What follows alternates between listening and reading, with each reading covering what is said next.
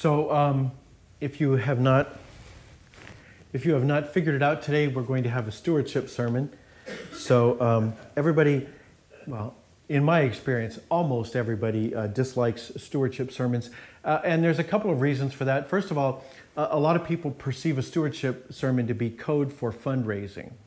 And the problem with that is it's really not. It's not supposed to be, at least I should say. The idea of stewardship is that everything we have comes from God, and we are its stewards. We are its managers. That God has given us a portfolio of things, and it includes our money, our property, the car, the TV, the house we live in. All those things are gifts from God, and we're in charge of them, not as owners but as managers. So that's the idea of stewardship. So this idea that God has given us that, but not just physical, tangible things, but also our life, our life story, our experiences, our upbringing, our education, our job history, the mistakes we made, the good things we've done. All of that is a gift from God for us to use for the glory of God as God's stewards. Even the number of breaths remaining to you.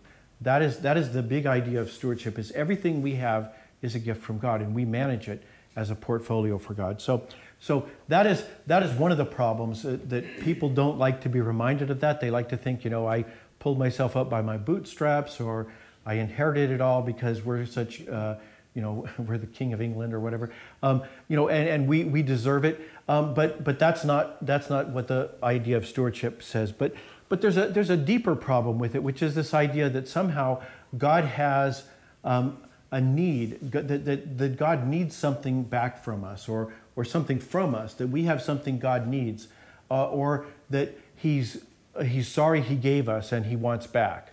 So there is an error there, because Christians believe that God actually longs to give us things, that God has provided us all kinds of things and wants to give us even more. So one of the things God wants to give us is a clean slate.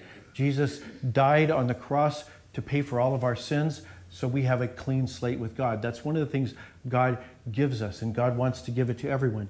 God gives us a new life, a spirit-filled life in this age, and eternal life in the age to come. So God wants to give us new life. God wants to give us a new name. He wants to adopt us into the family of the children of God. And then on top of that, God wants to give us the necessities of life and more, because God wants to enable us to be generous with what we have. So not just our bare necessities, but enough that we can then be generous. God wants to give us all these things. It's not that we have something that God needs.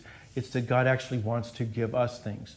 So that is kind of the big idea of the gospel, and the way that stewardship fits into it. So why do we even have stewardship sermons? If those two things are true, why do we have stewardship sermons?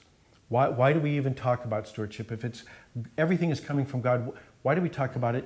And the answer is because we want to know how to do it well. If you are shopping around for a bank, you want to know which one pays the better interest rate, right? That's the same idea. God gives us stuff so that we can manage it well. So we talk about stewardship so that we can do it well. Now, how do we do that? If God has everything, He's not looking for a higher interest rate. He's not looking for return on investment. So what is it that makes stewardship good in God's sight? I think a lot of people would answer, backed into a corner, they might answer to be thankful. And that is almost right. But I want to use the readings today to illustrate it's not quite right, or it's only partly right. So we're going to be looking at these readings. So this is from Mark's Gospel. We've jumped ahead over the past couple of weeks. Now we're at the end of chapter 12, and this is the end of Jesus' public ministry. He's gone from, he's been traveling over the last several weeks. He's been traveling south to the Holy Land, through the Holy Land, and now he's arrived in Jerusalem, and he's teaching in the temple. And in fact, this is the last public teaching Jesus has in Mark's biography. After this, Jesus only teaches his disciples, and then there's the events of Holy Week when he's arrested and crucified. So this is the tail end. This is kind of the last thing for everybody who is a disciple of Christ to hear as a word from him. So the way Mark writes his account. So here's Jesus, and Jesus says, as he's teaching, he says, watch out for the legal experts. So who are the legal experts? The legal experts, they're kind of like me. They're people who went to school and learned about the Bible, but in the first century, they did a lot more. So they're called the scribes sometimes. So what they are is, if you imagine first century culture, there's no mass communications. And so if you want a Bible, somebody's got to write it out by hand, and they've got to write it out on papyrus or sheepskin. There's no factories that churn those things out. It's a very labor-intensive job to get a Bible. So there aren't many things that people can read. There aren't many copies of the Bible. And so most people are illiterate. They don't ever see anything to read. And so most people don't have any ability to read. And so a few people, there's a group of people who actually, they're identified, they're growing up on the farm or whatever, and somebody says, that's a sharp little kid, he should be trained as a scribe or whatever. So they would be identified, and then they would be put under somebody else's tutelage. They'd learn how to read, and then they'd be given access to the scrolls so that they could become experts in law. And the reason for that was people needed somebody who would be kind of a walking Bible. They could say, hey, what are we supposed to do about, a goat stuck in a tree or something? And the person in a bush. So they could consult an expert on what to do about particular things in the Jewish law. So that was the idea. So Jesus doesn't say beware of them because you don't want to find out what's in the law. That's Jesus is perfectly happy if you know what's in the law. But he says there's a problem with them. And what is the problem? So verse 30 where are we at? So he says they like to walk around in long robes. They want to be greeted with honor in the marketplaces. So that's their problem. So they really like the trappings that come with their job. So long robes, I think our mental image today is that anybody in the first century wore a long robe, but they didn't. They wore clothing that was suited to what they were doing. If you're cleaning out a stable or something, you wouldn't wear a long robe. A long robe was formal wear, so you might not own any because a lot of people were poor. But if you had it, you certainly didn't use it while you were on the job. And what he's saying is they like to be able to wear it all day long because they don't ever pick up a pitchfork or anything. So they like having this kind of soft job where they don't have to do much, and they want to be greeted with honor in the market. So this was something in the first century. The person of lower status would greet the person of higher status, and we know that because there was some rabbi back in the first century who did it the other way around, and people commented on it. It's like, here's this weirdo who's breaking the rules, and he would greet people of lower status first. And so most people did it the other way around. You'd meet, somebody who you had lesser status, and you'd say, good morning, doctor whoever, or professor whoever. And that was just the way that the society worked. And so Jesus is saying they like the trappings of their job. They like the fact that people pay them honor. They get to wear soft clothes all day long. And he says, they long for places of honor in the synagogues and at banquets. And he says, that's their problem. Their problem is they have this sense of moral superiority. Look how good I am. I've got this great job because I'm so smart. I can actually read. All these illiterates who keep coming to me with questions, I'm so much better than them. They have this sense of entitlement, and it leads to this kind of smug moral superiority. And he says that's the danger, because when you have that perspective, you can start thinking that you deserve what's coming to you, whether or not it's coming to you.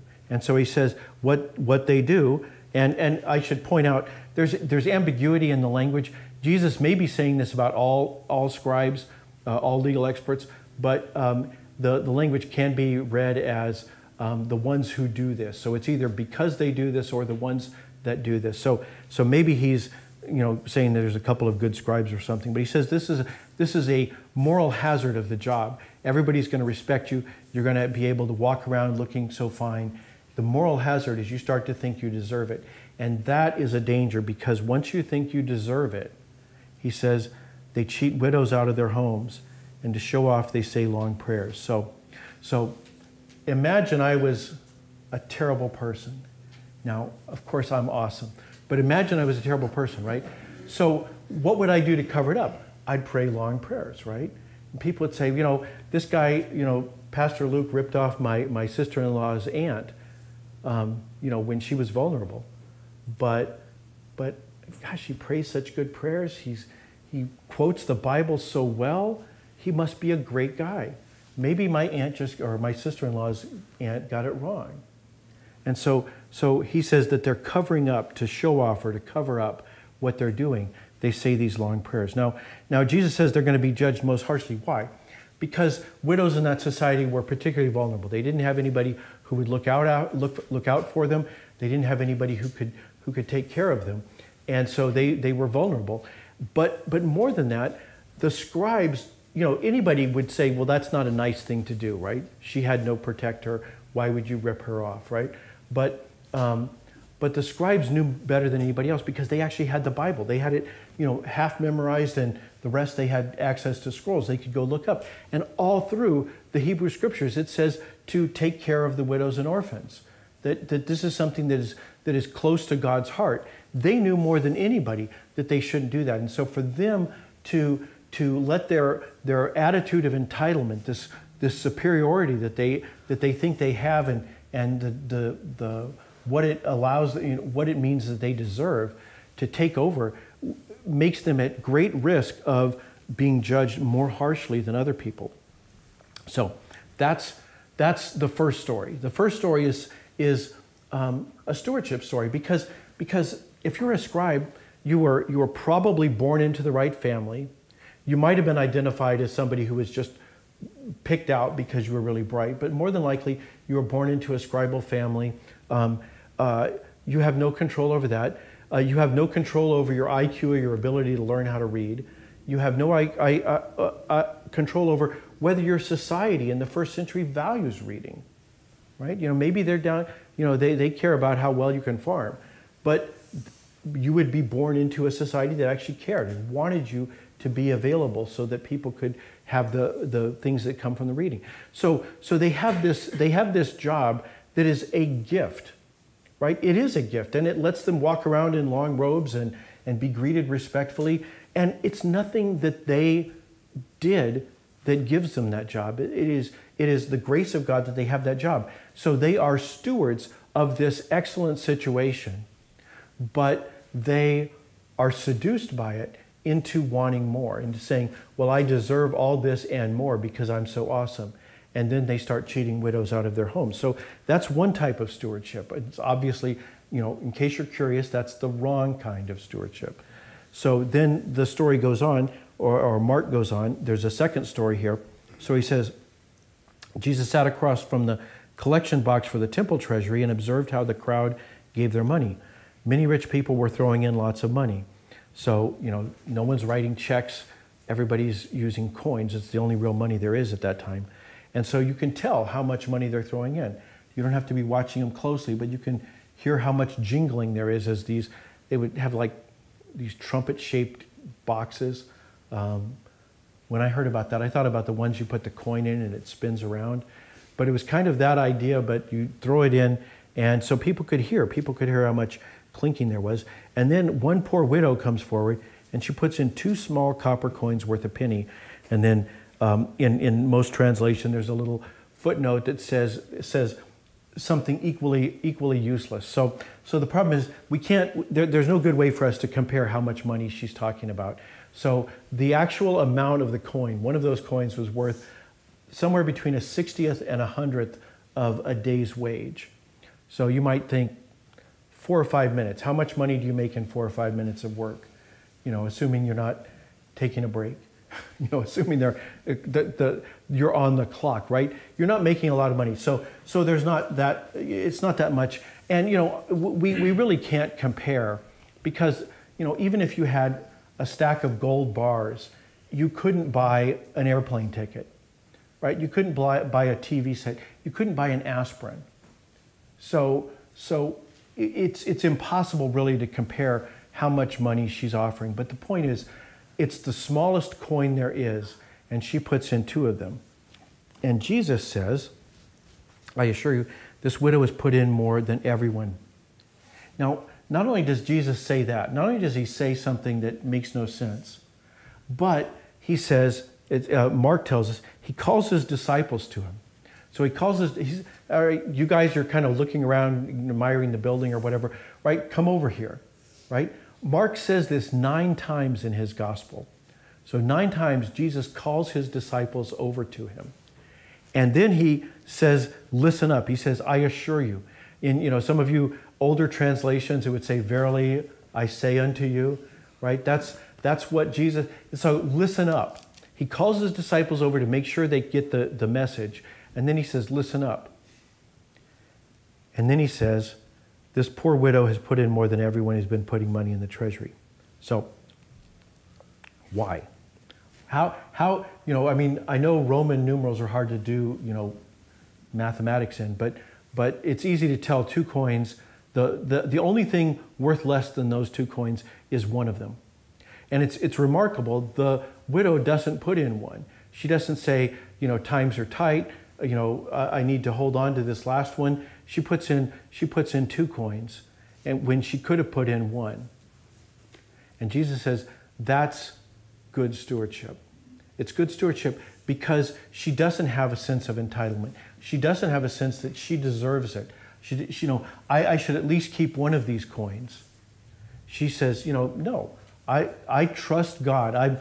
I trust what God has done for me, and I trust that God will continue to take care of me in the future. That's stewardship. If the idea is that stewardship is managing what God has done, she's saying, this is how I can be a good steward. And Jesus says, exactly right. The one was a bad steward, and the other is a good steward. So, what do we do with this? Well, that's the question. It's not a question of, do you give enough money to the church? It's not a question of whether the church has great need. The question is, what is your attitude toward the things that God has given you? Your money, your property, the experiences of your life. Is it one of entitlement? I deserve this. I worked hard. I really deserve this. Or is it one that it's like, hey, God gave me this. I'm going to give some. I'm going to make my offering because I can. Which is your attitude? Do you have the attitude of the scribes? Because Jesus says that actually leads to greater sin. But is that your attitude? Because Jesus says that's bad stewardship. Jesus says the attitude of the widow is good stewardship. So the question is, what is your attitude? Years ago, back when I worked in the computer industry, I had a boss from Texas, and he had this weird verbal tick. He would say, instead of saying I didn't know something, he would say, or that I do know something, he would say, I didn't appreciate that, or I did appreciate that. It was just an odd little thing, and it made him kind of stand out. But he would say, I didn't appreciate that. And I think that is the essence of stewardship. It is to appreciate, not in the sense of being grateful, but in the sense of understanding, of actually having your mind wrapped around what it is that you have from God. That if you appreciate what God has done for you, then the gratitude will take care of itself. The decisions about how much to give and how much to hold on to, how much to invest and how much to blow, those are things that you will be able to make better decisions if you have the right attitude, if you appreciate what God has done for you. So what is your attitude? Are you more like the scribes, or are you more like the widow? And more to the point, not just, I can tell you my attitude is this or that, but what is the evidence that that's my attitude? What's my behavior? How does it illustrate what my attitude is? I think one of the worst things about churches is that we can be very nervous about money. That we become anxious about the things that God has entrusted us to, instead of saying what God has given us is enough to do the work He's called us to do. And I think one of the things churches can do is to be more unanxious, less anxious about what God has given us, because we can illustrate by that that we trust that God will give us what we need to do what He's called us to do. We can illustrate what good stewardship looks like. So I'm grateful that the two churches that I serve are broadly not anxious about money. We have work to do, and sometimes the money that God gives us is in your wallets to start, but we're not anxious about the money, and that makes me think that we're on the right track. But I encourage you in your own lives, don't be anxious about money, because you're only a steward, and your only concern is, how do I do this well? Let's pray. Heavenly Father, the things of this world, the money, the property, all these things are passing away, and that you have called us to use them as tools.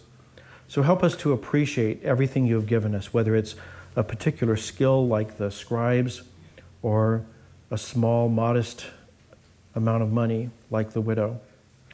And help us to appreciate that it is from you, so that we can be better stewards of it.